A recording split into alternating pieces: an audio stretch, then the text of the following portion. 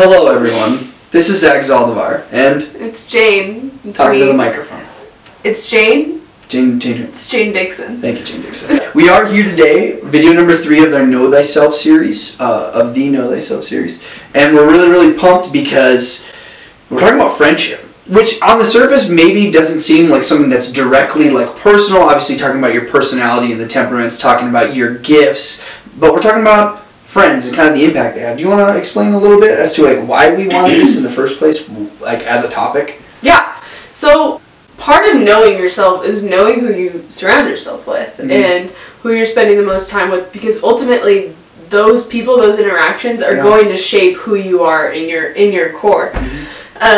And so it's just important to know the people in your life and the type of friendships that you have. And why they're there, too. Yeah, like the purpose of them. Yeah, what is the purpose? And I think especially in this time of isolation, the one thing that has come up the most when we ask the high schoolers or middle schoolers, like, what do you miss most about being on this quarantine? Like, what do you miss about, like, the real life, the normal world or whatever?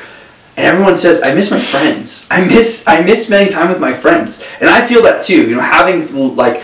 I had a lot of friends move or change duty stations or get out of the Army while I was in. It was really hard on me because like you grew in a relationship with them and then all of a sudden you couldn't see them. And I think it's probably even harder now because your friends are still in their house. They're still maybe even next door. We had somebody say like, I miss hanging out with my friends, and I have my best friend lives right next door and I can't hang out with him. So like that's really hard. So my two best friends are in the state. And they live out of state. Yeah. And I can't actually go and hang out with them. So, to be specific, we're actually using Aristotelian, so Aristotle, Greek philosopher. Whoa. I know, getting fancy. Didn't go to college, ladies and gentlemen, and I know all this. Isn't it crazy? Aristotelian. Yes, exactly. Jane knows it. But this Greek philosopher, he came up with these 3 different sort of types of friendship. And the first one is friends based on utility. And those are the friends that... it's just mutually beneficial to like be friends with them. And I don't mean like you're using them or they're using you. That is kind of how it works out, but it's for the gain of both of you. Think of on a soccer team. Everyone is working in their individual position, but if you're not fulfilling your role to the best of your potential, it hurts the rest of the team. It hurts those around you. So those are the friends you would have that are kind of based on a mutual benefit. Or in class, those who you work on a project with, those who you study with. Maybe you don't see them outside of that sport or outside of that classroom, but because it's more beneficial to you to be friendly with these people, you're going to be. The next level of friendship is friendship based on pleasure or fun. Those are the friends that you would have slumbies with. You would go to the movies with. You hang out like basically the majority of what you do is just like fun and games. You're just hanging out. There's not a lot of depth to it. Slumbies, exactly. And then the third level, which is what we're kind of striving to, this like perfection, of friendship or friendship rather perfected, is friendship based on virtue, which meaning that you and this group or this person are aspiring to be better. You're striving to be better. And in our case, thinking as Catholics, we're pursuing Christ. We're pursuing the Lord. Do you have any examples you want to share with, one of those types of... Yeah, the first thing that kind of pokes out is my senior year of college, we had this capstone class, and it's like every HDFS major kind of dreads it. It's a lot of work. And there's a group of 6 of us in this group together, and we got along really well. Yeah. But once our capstone was done, like we were spending like 6 hours a day together in the weeks leading up to our capstone presentation.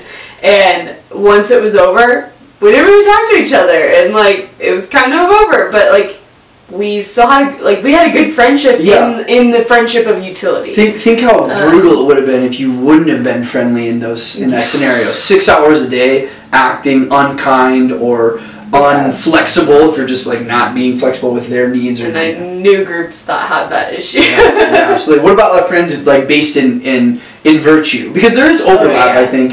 So it's like, I mean, the on-running joke at this point is that I bring up Nora and or Rachel in every single video live stream or anything. Met them? Rachel, Nora, my best friends. You've never heard of them? I'm ringing a bell. So So as you guys know, Rachel and Nora, they're my best friends. And we met both of these relationships. I met in Catholic settings.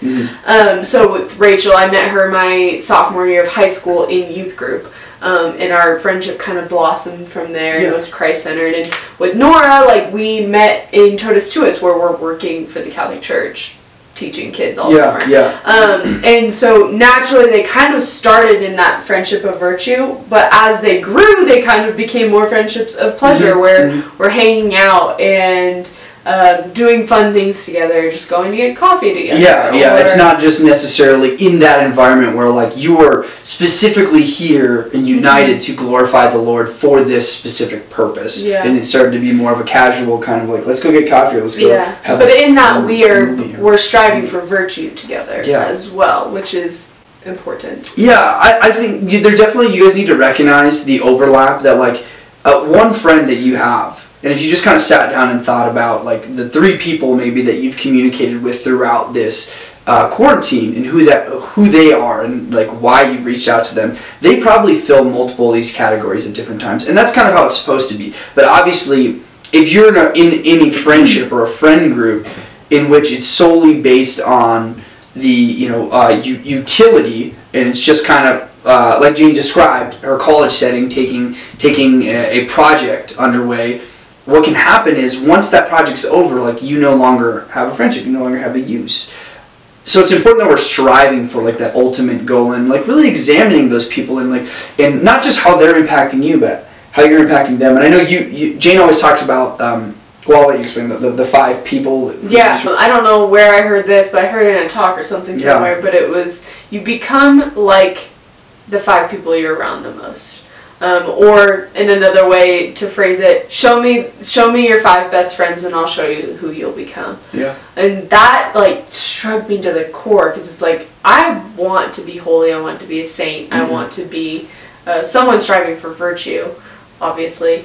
And there has definitely been times in my life where the 5 people I was surrounded by the most weren't wanting that, and therefore I was not really, that wasn't my sole concern or sole desire in those times of my life.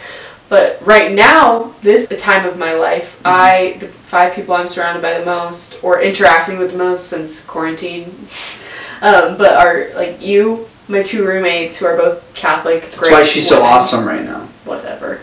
And then my 2 best friends, Nora and Rachel, and I'm talking with them every day, FaceTiming, all these things, and I'm striving for virtue. I see myself trying to be better and pray more and be a better roommate, a better coworker, all these things. But there has definitely been times where the 5 people I was around the most weren't encouraging me to do that in any way.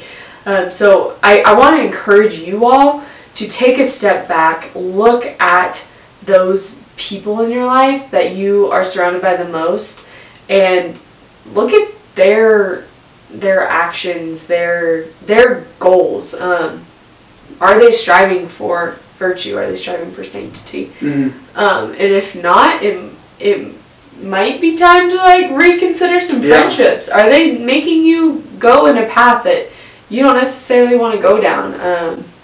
And also, I would just add to that, like, look at yourself and, like, where your goals are and what you're oriented towards. Because it's not just about those friends around you, it's also about you and, like, how you're impacting their life. Because if you're stagnant in place, if you're the friend who always wants to just, who treats their body like crap and just, maybe you smoke or you eat fast food every day, like, and whenever you're with those friends, that's what you're gonna go do. So, like, examine your life, examine those around you, because when I was doing the research for this video, something that stood out to me was this quote that said, eventually we will either rise to or fall to the level of our friends, our friendships, meaning that we're either going to aspire for more or we're going to regress and we're going to fall to, being okay and just living in sin. And I don't mean you can't be friends with, like, anyone who sins, because you wouldn't have any friends, but are they striving to be better? Are they striving for, sanctification, to be holy,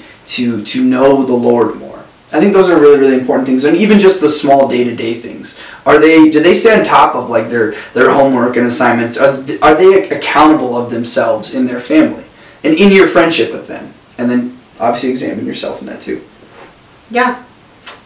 Okay, so yeah, that pretty much concludes the rest of the video. Do you have anything else you want to add? No. Just that we miss you, we love you. If you have any prayer requests, please reach out. Or questions about this, maybe you didn't understand something about the previous video or this video. We'd love to. Do you have ideas for future videos? Yeah. Anything like that? Yeah, we're open to any suggestions. We miss seeing you guys. It's far less exciting talking to a camera. We'll see you guys later. We love you. We love you. We miss you. Bye. Bye.